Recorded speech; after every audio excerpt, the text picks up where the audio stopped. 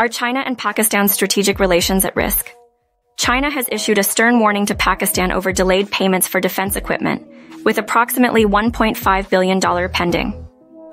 Experts believe that this warning is a tactical move by China to pressure Pakistan. Major General Ashok Kumar, RETD, stated, "China knows for sure that it cannot roll back its support to Pakistan. There is a reason to it. The financial impasse could jeopardize the timely completion of key defense projects and strain the relations between the two countries. The current payment issues extend beyond infrastructure or communication projects, encompassing crucial elements such as aircraft, tanks, artillery guns, and missile systems. China's current efforts are intended to secure more ownership in Pakistani assets, furthering its national strategic interests.